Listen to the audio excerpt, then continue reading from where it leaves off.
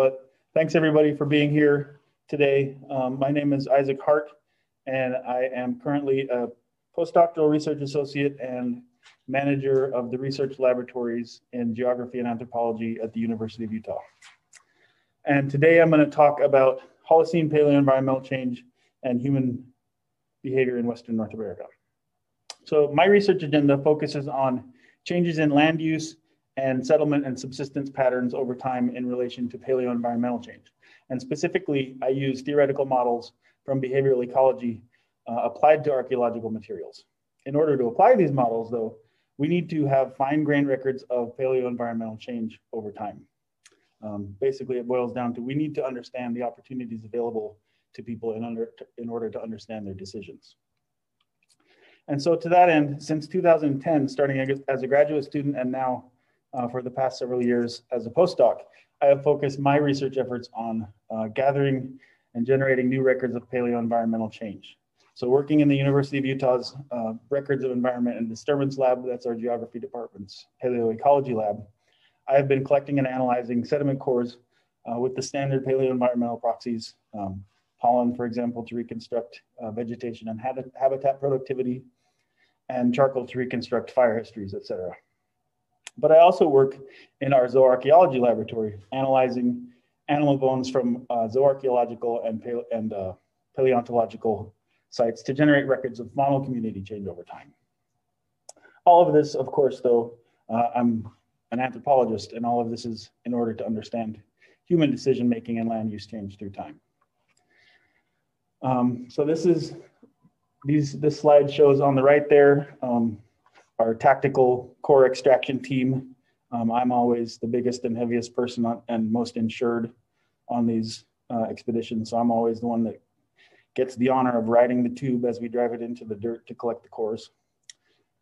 And I'm going to be talking exclusively about Western North America today, but I should mention that I and colleagues from University of Colorado at Boulder and the Max Planck Institute in Jena, Germany, have just started a project in the Mongolian Altai of Western Mongolia, looking at the timing and paleoenvironmental context of horse domestication and the adoption of mounted pastoralism in Bronze Age Mongolia. And so the image at the left there is me piloting our little raft-based coring rig out into the middle of Dayan Lake in the Mongolian Altai. And I collected a sediment core there, and hopefully we submitted radiocarbon dates from that site a few months ago. And I don't know what their backlog is right now with COVID, but I should get the results back pretty soon. So the two case studies that I'm going to talk about today deal with Holocene El Nino frequency in Baja California. And then I'm going to talk a little bit about Fish Lake in central Utah and the prehistoric use of fire among the Fremont. And it looks like one of my co-authors on this paper is actually in the Zoom talk today, so that's good. And then I'll talk briefly about the behavioral ecology of fire use among humans. So in this first case study, I'm going to talk about my ongoing work with the faunal assemblage from the Escorpiones site in northern Baja California. This section is going to, hopefully, demonstrate the utility of my paleoecological approach to getting at human settlement patterns using the patch choice model. And in this case, by identifying a key relationship between a faunal population and a specific climate system, we have unlocked the key to understanding human use of the site, and perhaps a key for understanding coastal and inland habitation of Baja California across the Holocene. One central question in archaeology and even in evolutionary anthropology is the relative importance of marine or coastal and terrestrial or inland resources at different points in human prehistory. It's also one of the central points of debate in competing models of the settlement of North America. Did people, for example, hunt their way south to South America following and decimating migrating herds of very large animals through interior passageways, or did people exploit and exhaust the rich virgin littoral zones found along the western coast as they moved slowly south patch by patch until they found themselves at Tierra del Fuego? And in fact, the Scorpione site that I'm going to be talking about was originally excavated by Ruth Gruen and Alan Bryan at the University of Alberta from 2002 to 2004. And they were hoping to get into terminal Pleistocene sediments and find evidence relating to coastal migration for the earliest Americans. And I think the patch choice model can really help us understand this question of the relative importance of marine versus terrestrial patches to early humans in North America. Oops, don't scroll. And the patch choice model, this is a formal theoretical model. It can be described graphically and mathematically, but it essentially boils down to organisms in a patchy environment should exploit a patch if it increases their average rate of returns. And they should ignore patches that can generate lower than average returns. Resource patches can be big or small, and for that reason, this model provides us a good model for landscape level organization. But one thing we need in order to apply this model to archaeological materials is we need to get at patch productivity over time. And to apply this model, in this case, we need to find what drives the greatest amount of variation in energetic return rates available to humans in marine and terrestrial resource patches in Baja California. And you probably guessed from the title of this section, I think El Nino is the factor that drives the most variation in habitat productivity and patch productivity in marine and terrestrial patches in Baja California. And to get at what El Nino is, we need to understand what normal conditions are. So what's El Nino not? Under normal conditions, Pacific equatorial easterly winds drive warm surface waters to the west, which causes a big pool of cold water as a result of upwelling off of Western South America. And it causes a large warm pool of water to develop in the Western Pacific. As El Nino conditions develop, those equatorial easterlies weaken, which causes that the cold water upwelling to slow down or sometimes cease altogether, and it causes a big warm pool of surface water in the east. And those warmer surface waters cause a dramatic decline in marine productivity in the Western Pacific Basin, but they also drive heavy precipitation and increased terrestrial productivity in the Eastern Pacific and Southwestern North America. This figure shows global winter precipitation anomalies in the average El Nino year. And what you can see here is that in the Eastern Pacific and up into Southwestern North America, including Baja, we get 2, 3, and sometimes even 4 times the normal amount of precipitation during an El Nino year.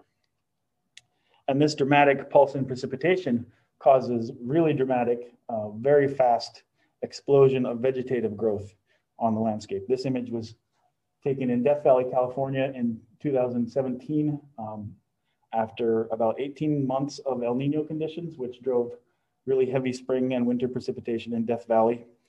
But thousands of miles to the south, this image was taken in 2015, the same El Nino event, but at the start of the El Nino event in the Atacama Desert in Chile. And what you can see is just a vast blanket of vegetative growth in an area that is otherwise completely barren of vegetation. Another effect that El Nino can have is on sedimentary records in the equatorial Andes. This image shows the Laguna Palcacocha record reported by Moy et al. In 2002.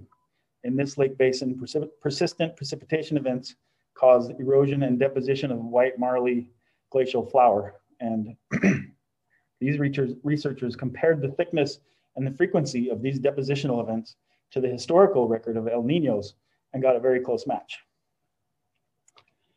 And then retrodicting that relationship back in time allowed them to generate a record of El Nino frequency over the past 12,000 years. And that record is shown here. 2 key conclusions to draw from this are, first of all, there's a lot of variation over the Holocene in El Nino frequency. And second of all, the more or less modern periodicity that we see El Nino happening today, which is we tend to have an El Nino event every 5 to 7 years.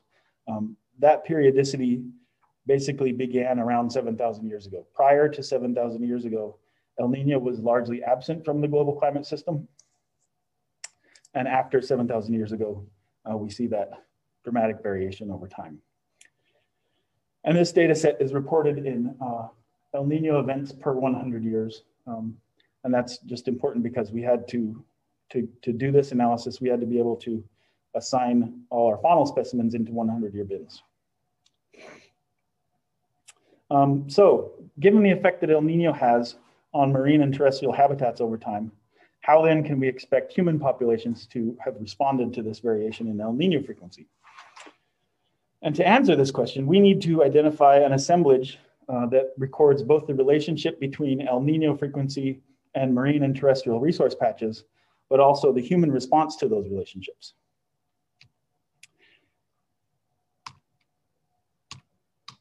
And something's frozen. And the site that I've chosen to do this with is the Abrigo de los Escorpiones site in northwestern Baja, California. The site is about an hour by highway south of the town of Ensenada. So it's pretty accessible to get to. It's right outside of the town of Arendara. It's a really cool site. The site sits in an extinct volcanic caldera up in a rock shelter underhanging the rim of the caldera. And the site is about, as you can see in this image, 100 meters from the Pacific Ocean. And the proximity to the marine resources for this patch and the distance to terrestrial resources means humans should functionally treat this site as a marine patch. The patch choice model suggests that when marine productivity is high, people should target this resource, and when marine productivity is low, people should abandon it. So if we can figure out the dominant driver of marine productivity here, we can make some meaningful predictions about human use of the site over time. This is another view of the excavated portion of the site. This picture was taken standing on one edge of the caldera, looking across at the other. And I have a little pointer here. The excavated portion of the site is basically just in the center of the image. I guess I can use my cursor instead. I mentioned this before, but it was originally excavated in the hopes that they would find terminal Pleistocene deposits with evidence of early coastal migration by humans. Unfortunately, the dates don't go back quite that far, but they do go back pretty far, about 12,000 calibrated radiocarbon years ago. And there's evidence for very early human use of the site, but as we'll see, very sporadic use of the site by humans. And this little zoom in, I put this as a marker to remind me to talk about the depositional vectors at this site. The site is an archaeological site, but it's also largely a paleontological site. A lot of the small animal remains deposited in this assemblage were collected by birds foraging and scavenging on the landscape. And you can see this on the top of this little knob of rock. Directly over the excavated portion of the site, there's a guano-covered rock. And so you can imagine raptors foraging out on the landscape, scavenging for food, finding some nice morsel to eat, bringing it back and sitting on top of this rock and eating their prey on what is the highest spot on the landscape for about 3 miles in any direction. And then dropping what they don't eat down below, or in the case of many raptors, many raptor species regurgitate pellets of the skeletons of animals they've eaten. And so this assemblage is a very rich deposit of especially small mammal remains. So given the dramatic influence that we should see in El Nino on precipitation and vegetative growth at this site, we can make some pretty basic expectations for the lagomorph fauna of the site. These are the rabbits and hares, and this is what I began my research with at this site. First, because of the rapid vegetation pulse that's associated with El Nino events, we should expect higher total numbers of identified specimens of rabbits and hares deposited when El Nino is more frequent. So we expect to see absolutely more lagomorphs on the landscape and in the Escorpiones faunal assemblage. A second expectation that we might have is we should see more of the mesic taxa of lagomorphs when El Nino is more frequent. There are 3 lagomorph species that currently occupy northern Baja California. These are the black-tailed jackrabbit, the desert cottontail, and the brush rabbit. And you can arrange these species on a gradient of xeric to mesic, the black-tailed jackrabbit being the most xeric-oriented and the brush rabbit being the most mesic-oriented. And this boils down to ecological preferences that these lagomorph species have. The black-tailed jackrabbit is associated with very open xeric habitats, largely denuded of vegetation. And you may not know this, but the black-tailed jackrabbit, controlling for size, is the fastest animal in the world. They can run sometimes 45 to 50 miles an hour, which if you scale that up to the size of a deer, that'd be like running 200 miles an hour. And this boils down essentially to their predator avoidance strategy. So when black-tailed jackrabbits are spooked, they run and they run and they run for sometimes over a mile, sprinting, a mile in almost less than a minute. So they're very fast, and they really require xeric open settings in order to be able to run that far, that fast. They are in fact so fast that they actually needed to evolve some cranial, this feature of jackrabbit skulls we call cranial fenestration. So their skulls have all these holes in them, little windows, and that's functionally to lighten the skull. And then they also evolved a weakly fused occipital bone to absorb impact when they're running full speed and they turn, because they run so fast and they turn so fast that without the light skull and the weakly fused occipital bone to allow their head to move independent of the neck, their neck would snap. And this has been actually observed in treadmill studies of black-tailed jackrabbits at the University of Utah. They watch these guys running them on treadmills, accidentally die. And then so that's the black-tailed jackrabbit. The brush rabbit is the most mesic-oriented on this spectrum. And as their name implies, they like really brushy, dense cover. They don't run away. They run a very short bit and then they hide, duck into the veg and hide. And they also require, they forage on greener, kind of more lush vegetation than do the black-tailed jackrabbits or even the desert cottontail, which are intermediate in every respect in size and habitat preferences. So given those observations, we can create a taxonomic abundance index of the most mesic species of lagomorph at the site with the brush rabbit in the numerator.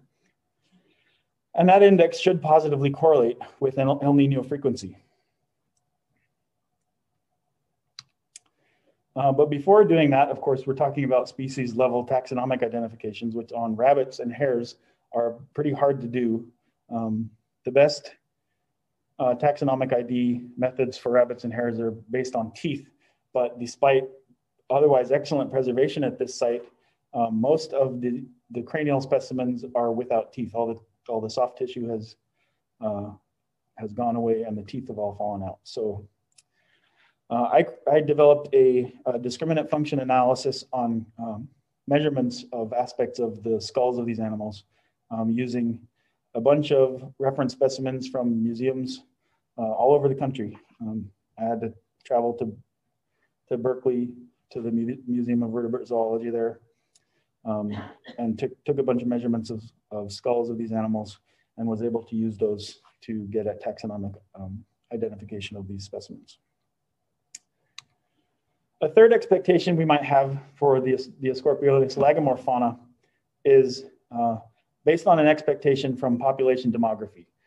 Expanding populations typically have age structures skewed towards younger individuals, and declining populations tend to have age structures skewed towards older. So we should expect the relative abundance of young specimens to be positively correlated with El Nino frequency. And we simply get at this using a fusion index, which is the sum of unfused divided by the sum of unfused and fused long bones. So with all that set up, I'll switch to the results now.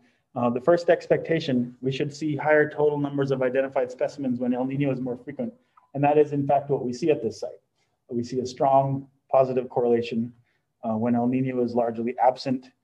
The numbers of identified specimens of lagomorphs are low. And when El Nino is very frequent, we typically get relatively high numbers of lagomorphs deposited at this site.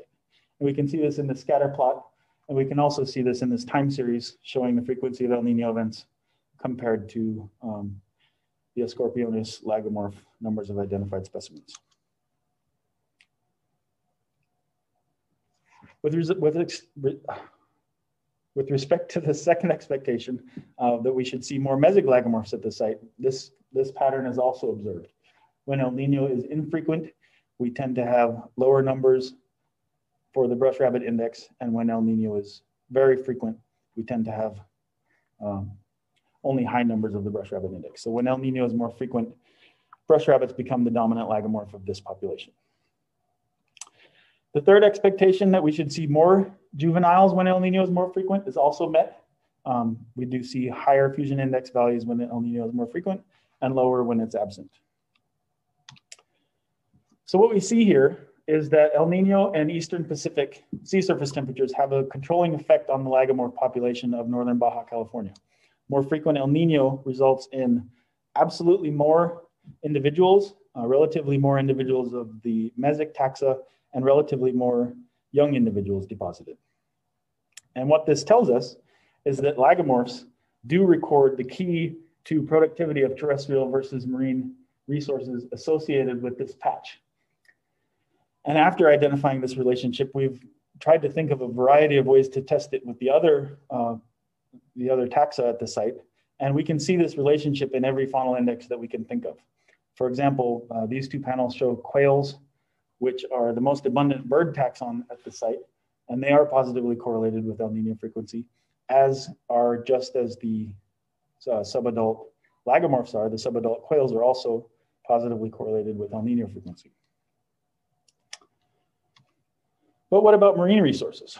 And we see the same expected patterns, which is that we should expect marine resources to decline at the site when El Nino is more frequent, and that in fact is what we observe.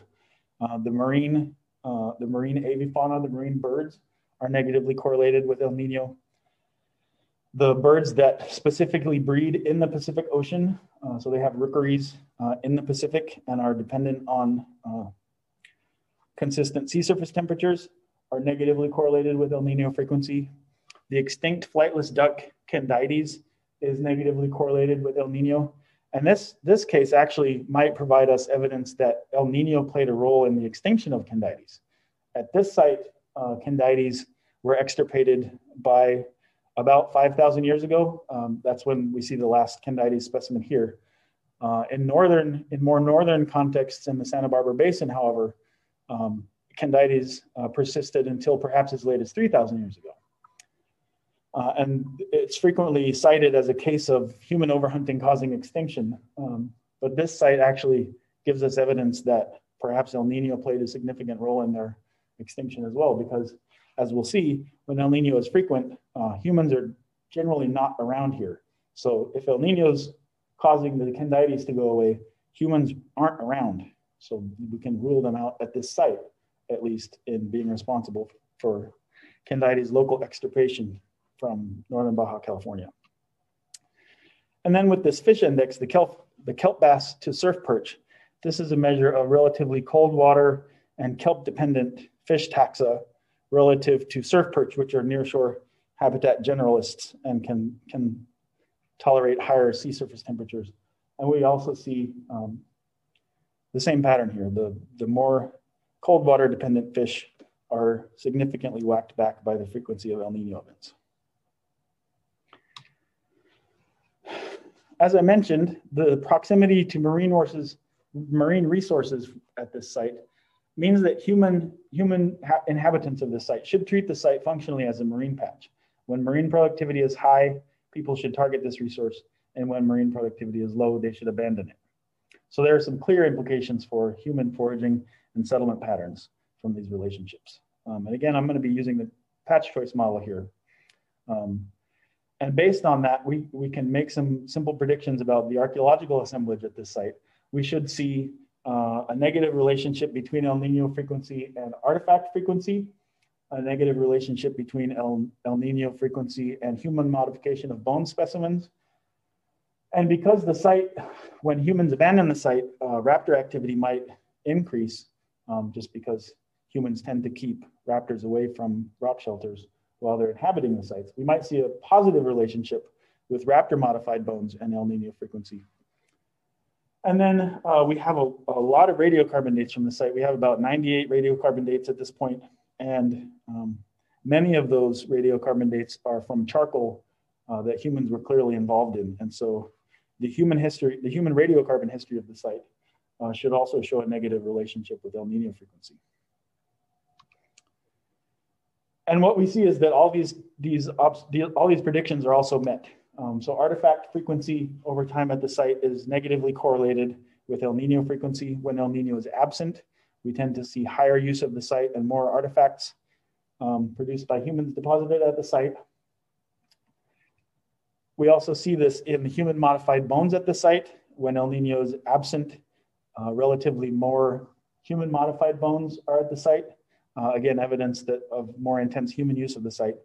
And then also we see a positive relationship between raptor damage and El Nino frequency. When El Nino is less frequent, raptors tend to be more involved in the deposition of specimens at the site. And then finally, we also see this as expected in the radiocarbon history of the site. This is a summed probability distribution of just the charcoal dates at the site compared to the frequency of El Nino events. And again, we see that when El Nino is absent, human use of the site is high. And when El Nino is more frequent, humans tend to abandon the site. So to conclude with this case study, El Nino is the paleoenvironmental factor driving the greatest variation in marine versus terrestrial resource patches in this part of northern Baja California. And the patch choice model and El Nino explain the greatest amount of variation in the human exploitation of marine resource patches in Baja California. I just have a note here. I tend to be kind of reserved when I give this talk, and I've actually been criticized by my peers. When I talk about this privately with them, I'm very excited about this work. I'm very proud of this work. My work with the rabbits and hares here represents the first documented millennial scale relationship between a specific climate system, in this case El Nino, and any vertebrate population anywhere. So I think this is awesome, even if I might sound a little dry about it. So I'm going to switch gears now and talk about legacies of indigenous land use and how that shaped past wildfire regimes in the Basin Plateau region of Utah.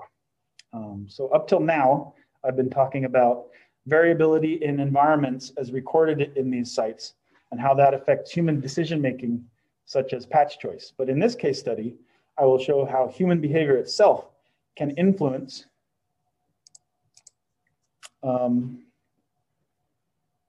variation in those paleoenvironmental records. And I'll do this using a paper that just came out a few days ago. This paper compares a sedimentary charcoal-based fire history from Fish Lake in central Utah to the frequency of radiocarbon dates from Fremont sites in Sevier County, Utah. And many of you should be familiar with the Fremont. Very briefly, the Fremont is an archaeological complex that occurred in more or less the modern state of Utah between about 500 and 1300 AD. And the Fremont are a really cool group from a behavioral ecology standpoint, because not only did they transition from foraging to farming, which is a huge subsistence change, but they kept foraging to a high degree and even switched back and forth over time. And as with choosing marine or terrestrial resource patches, choosing farming or wild food foraging is fundamentally a patch choice issue. And the relative profitability of wild versus agricultural resources are a key to understanding variability in Fremont subsistence. So here we'll look at how the Fremont influenced return rates for wild terrestrial resources through burning activities. And there are, of course, a variety of ways people can modify their investment in agriculture and farming activities. For example, tilling, irrigation, weeding, those things all change the patch productivity. But what likely dictates investment in agriculture for the Fremont was wild food returns. Basically, it boils down to only when wild food foraging sucks should you bother investing in agriculture. And of course, this is often ignored, but there are ways to invest in wild food patches as well. We know, for example, that fire is one of the tools that can be used to modify return rates for wild food resources.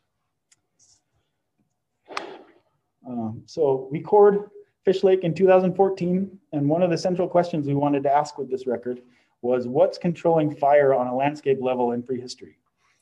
There are ecological fire controls, of course, climate or drought, fuel accumulation, ignition sources.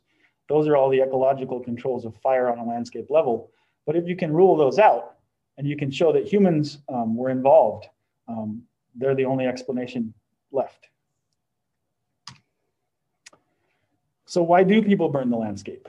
We have at this point decades of ethnographic literature showing in Australia, for example, people set fires to clear vegetation to increase encounter rates with goannas and to aid in their basic excavation of goannas. What happens is when they burn the landscape and then the goannas running around leave tracks that they can track the goannas, and then the goannas burrow into holes, and burning the landscape allows the people to find them much easier. So it increases their encounter rates with this prey taxon.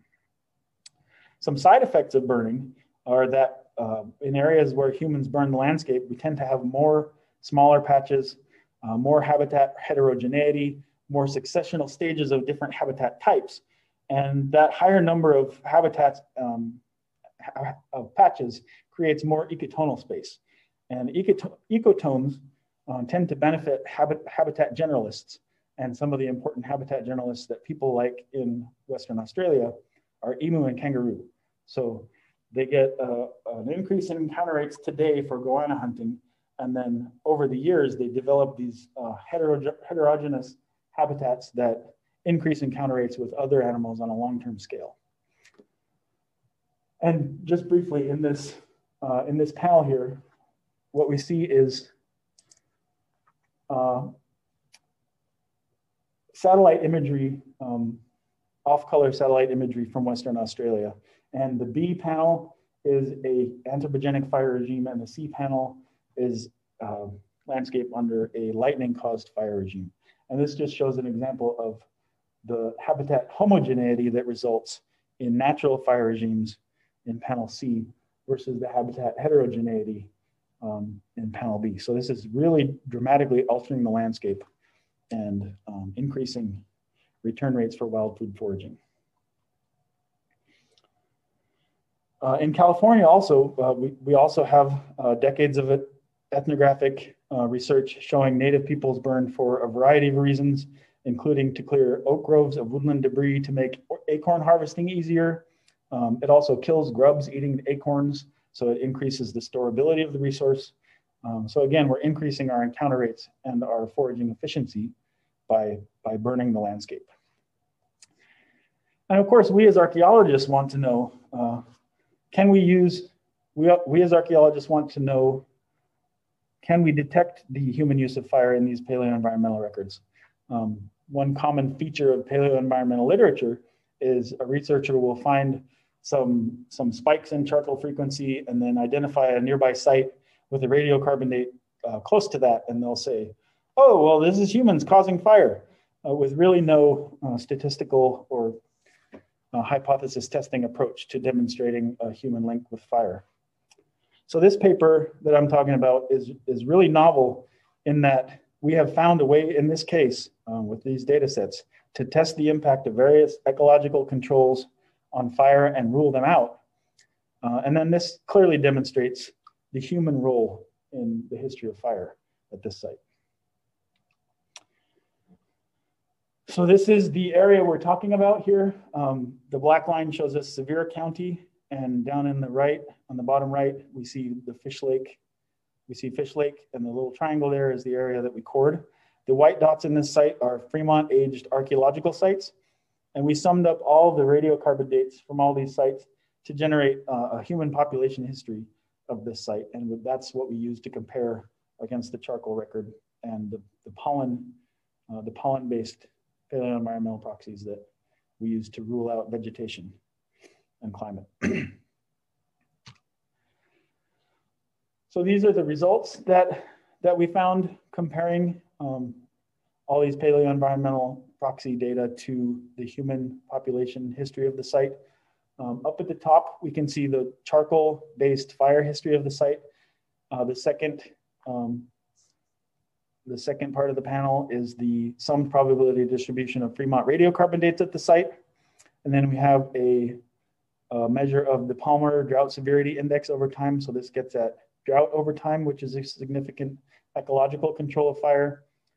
And then because everyone always says, what about El Nino? We also compared the El Nino Southern Oscillation Index over time to this charcoal record. And then we also compared the arboreal pollen to the non-arboreal pollen at this site as a measure of fuel accumulation over time. That's actually this F panel. And what we found was the only variable with significant predictive power for the fire history at this site is in fact human population density. The Palmer Drought Severity Index doesn't do it. The arboreal pollen to non-arboreal pollen doesn't do it. El Nino is actually negatively correlated with fire frequency at this site. Only human population density has a significant relationship with fire history at this site. And to date, this is the best evidence of prehistoric landscape management with fire. It is apparent that the Fremont were attempting to increase return rates in terrestrial resource patches through burning to further explore. Whoa. Oh, there should be a period in my notes here. It is apparent that the Fremont were attempting to increase returns in terrestrial resource patches through burning. And this final panel, this is just 3 of those data sets. The bottom panel here is, it really shows us the key to why people are burning the landscape in this case. This is a measure of the non-arboreal pollen that is not paleoethnobotanically significant, so species that humans don't need or don't want to target, relative to the paleoethnobotanically significant plant taxa. And this, of course, is the pollen from this site. So the non-arboreal pollen that's not something people want to the non-arboreal pollen that is something that people want. And what we can see is as fire becomes more frequent on the landscape, the relative abundance of the pollen of plants that people don't want declines. So people are increasing the abundance of paleoethnobotanically significant plants as measured in this pollen record by burning.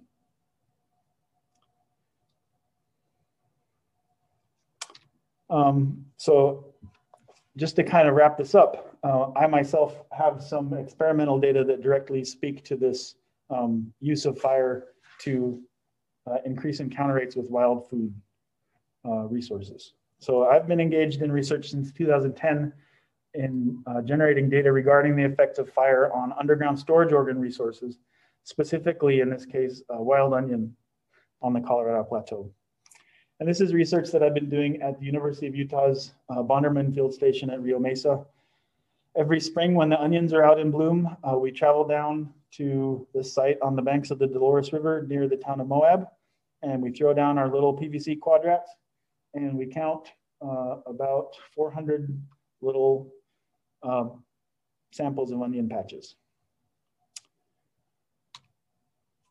And then in 2015, this took quite a lot of justification and work with the committee that manages the site. But they eventually let me burn this, a sample of these patches in 2015 in late winter before the new growth came up.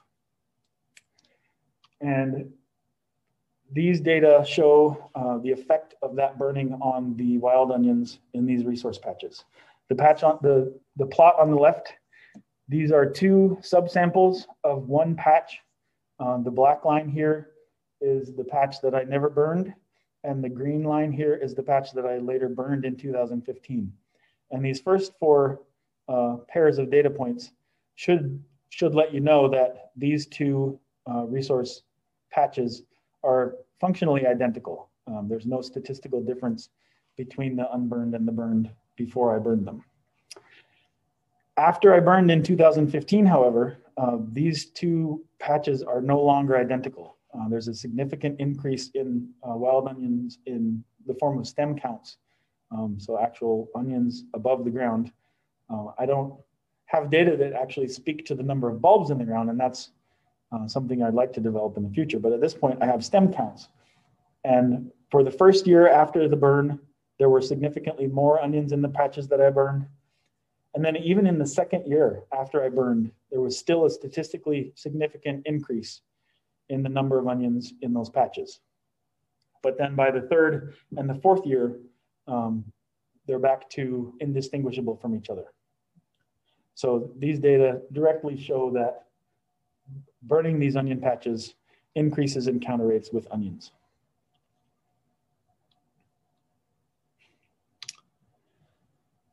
So circling back to the Fish Lake record, this is what we think is happening with the charcoal record from this site. In the farming situation before about 500 years ago, farmers and foragers were using fire to manage fields and wild patch resources. Farming was abandoned after about 500 years ago in Utah, and it looks like foragers after 500 years ago were principally managing wild resource patches up until the historic period when Euro-American settlement started happening and we started having a management goal of fire suppression. And then you add drought to that and we have a dominantly lightning caused and not management oriented, but human caused fire system. And I should just note here, this is not just about how people did things in the past with records like this, but this study has clear implications for modern resource management as well. We need to start thinking about how to stop burning our forests down. And one way we can stop burning our forests down is actually by burning our forests a little bit. And with that, I think I'm going to end it here. I hope this short presentation has shown the utility of my approach to archaeology. I think we can really get a lot by applying formal models from behavioral ecology, but we get more when we combine those models with fine-grained records of paleoenvironmental change. We actually get some pretty powerful explanatory tools about the archaeological record. In these cases, we've figured out, the dominant climate controls on human settlement in northern Baja California over the Holocene, and in central Utah, we identified how to detect anthropogenic fire in a sedimentary charcoal record. These case studies are examples of how paleoenvironmental change influences the energetics of different patches, how that can influence opportunities for humans, and how humans can actually influence patch productivity and the paleoenvironmental records of past ecological change themselves.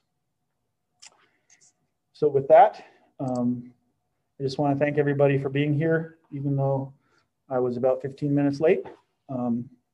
I think I have time to entertain some questions.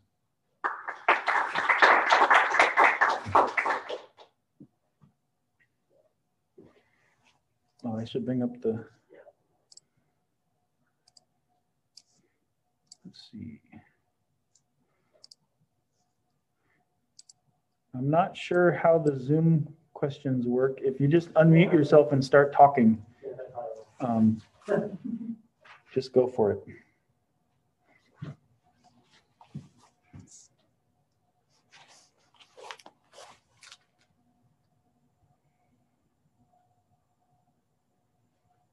Oops. There might be a question chat. Very interesting. So Eric Robertson says, very interesting. Thanks for your talk. The Snake River Plain lies along another key boundary for ENSO, where the responses are different than they are down south. Can you potentially elaborate on how these processes could be addressed in the Snake River Plain? My understanding with the more or less modern margins of ENSO, of the reach that ENSO has, is it is just right around the Snake River Plain in terms of where El Nino causes increases in precipitation, in winter precipitation. A more dominant part of the climate system that probably affects the Snake River Plain is actually La Nina events. La Nina events tend to bring a very similar significant increase in precipitation to the northwestern part of North America.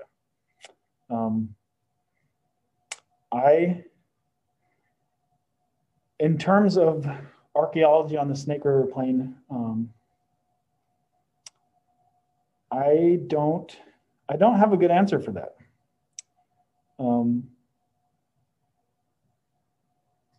Yeah, that's a very interesting question. I don't know probably enough about the archaeology of the Snake River Plain. Yeah, I don't think I can speak directly to that question. But I'm certainly willing to entertain any suggestions about how to do that.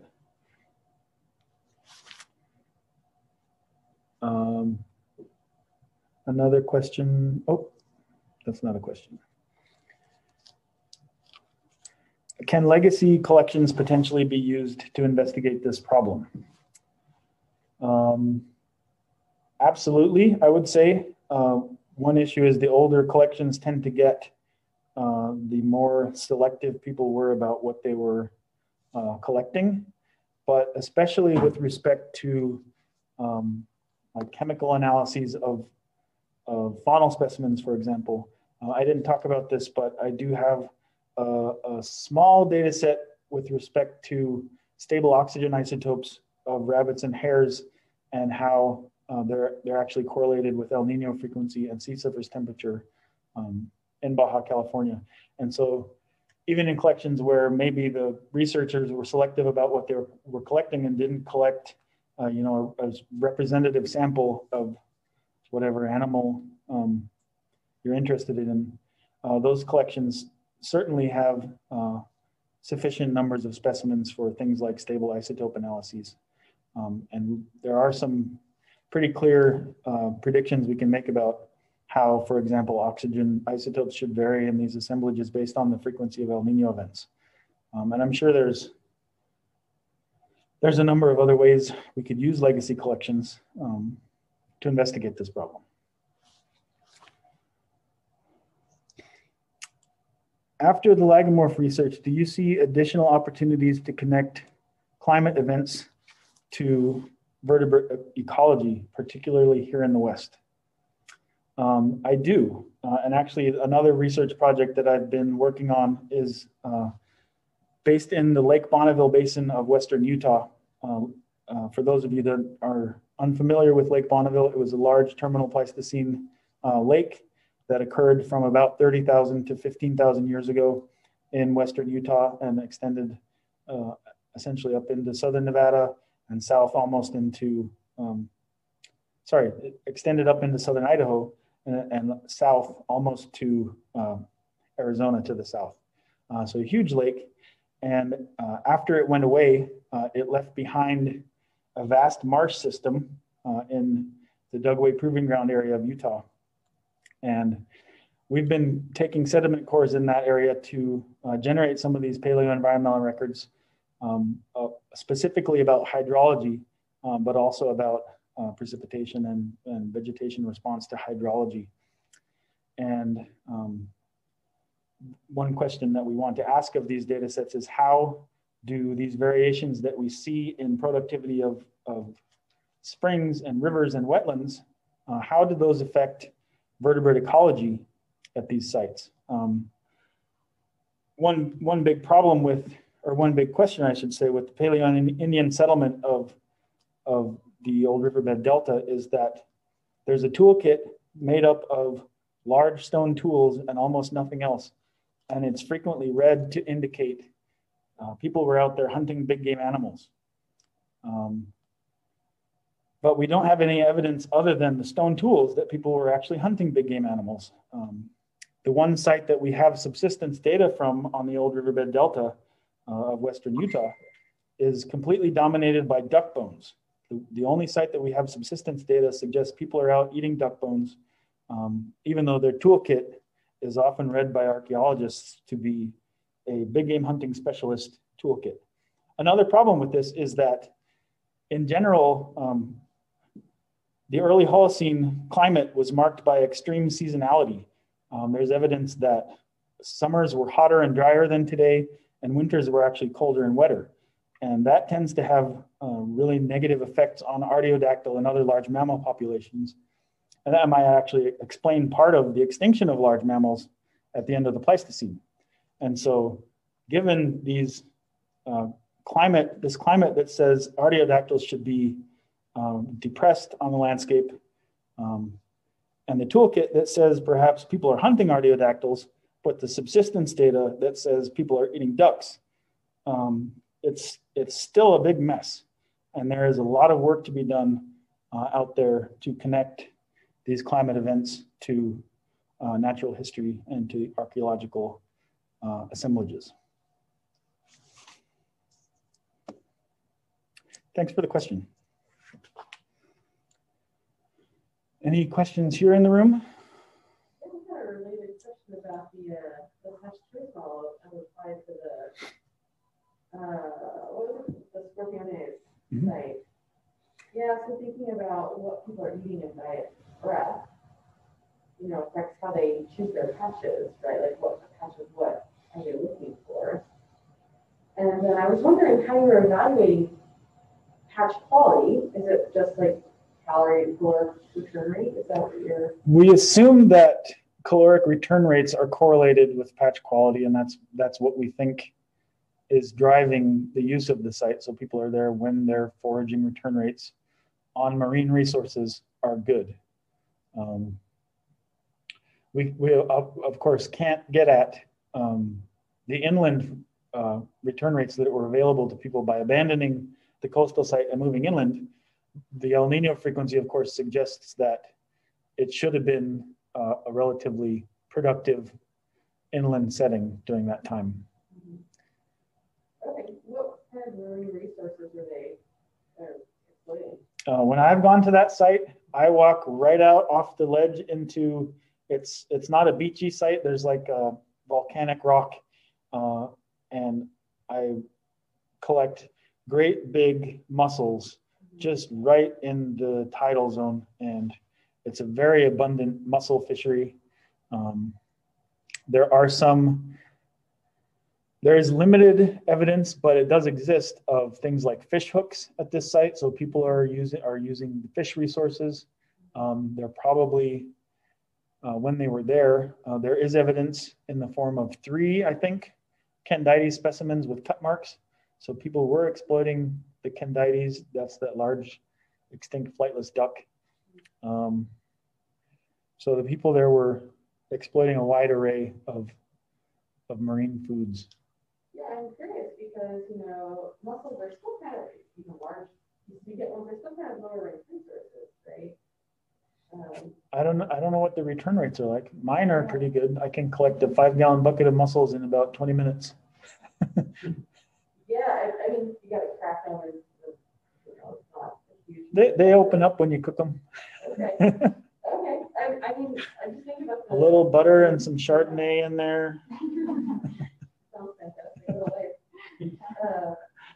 You know, rabbits are hard to catch, though, right? Yes. And so, I mean, you make a great case that, like, okay, rabbit populations are probably telling us what the rest of the marine terrestrial resources are doing. But I was just thinking more broadly about how people are getting their calories in these different patches and how that might play into patch choice. And I think it's really interesting that you're thinking about patch choice in terms of settlement location as opposed to foraging patch location. So I don't know. Really yeah, these are very good questions that we hope to expand into. Yeah, and that's the beauty of this site. I mentioned, you know, it's got a lot of things in it. There are literally hundreds of thousands of faunal specimens in this assemblage. I used to like to say millions, but I've been corrected a couple times. Maybe only 700,000 or 800,000 faunal specimens at this site, and they are of every vertebrate taxon that occurs in northern Baja California today. All the birds, all the reptiles, all the mammals, all the marine species, and this site is really going to be a gold mine moving forward for paleoenvironmental research and archaeological research. They're eating everything. Yeah. Oh, well, again, this is a mixed assemblage. It's a lot of raptor activity and a lot of human activity. For example, we don't think humans are targeting the voles or the shrews at the site. The shrews, there's a significant shrew assemblage at this site, the vagrant shrew of northern Baja California. There's a lot of those. We don't think people are eating those. They're about this big, probably impossible to catch. So it's figuring out which animals humans ate and which animals raptors ate is probably not going to happen, just because there's so many, and how can you tell? But we can look at these bigger picture of patch use or settlement over time from a kind of zoom out bigger picture question.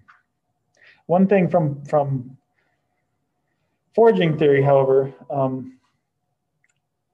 rabbits and hares are clearly in the optimal diet of humans since time immemorial in North America. Experimental return rates for rabbits and hares puts them in the, I think, 20 to 30,000 calories an hour range. And at that, there hasn't been a diet in North American prehistory that wouldn't have included those, if you think of it from an optimal foraging perspective. And so basically, humans should be taking them in direct proportion to their existence on the landscape because they're always in the diet. And that should be the case for raptors as well.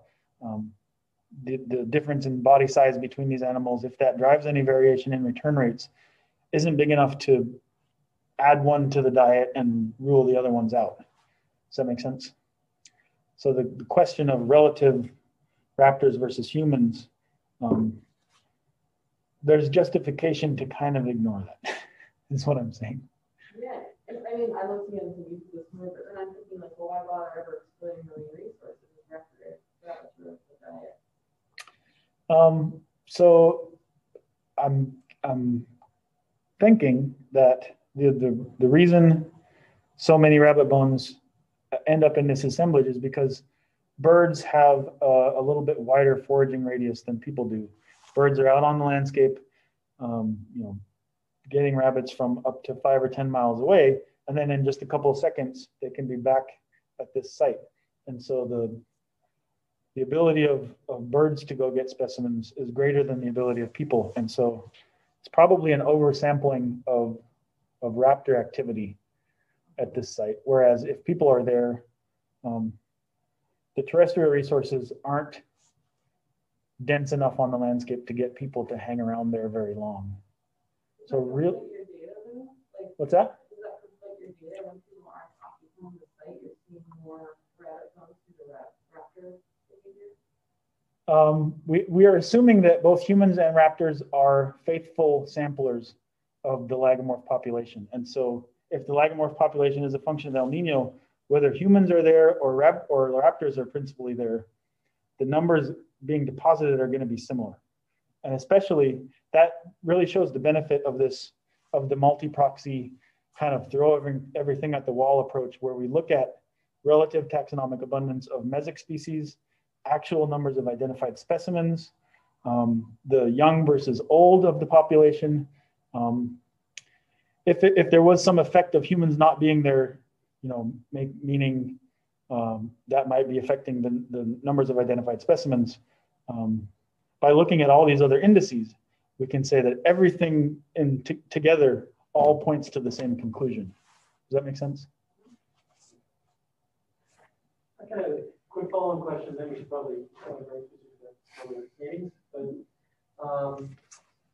you said that habitation of the site occurs a little bit later than was expected. Than was hoped. Sort of general, population movements, the history. I'm wondering, are you thinking maybe that people came back to this after having known itself already, or that could be? It could also be the case that the materials that they excavated were in fact that old.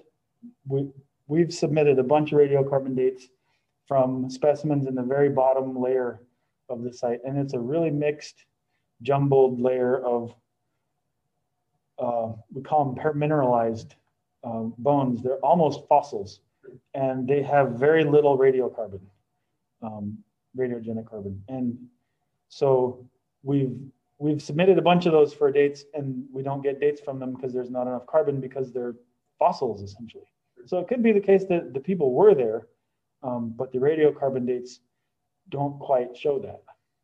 So there's radiocarbon limitations because it's this. Bones fossilize a lot quicker in shell middens than in other kinds of sites. And so there's a lot of fossilization already underway.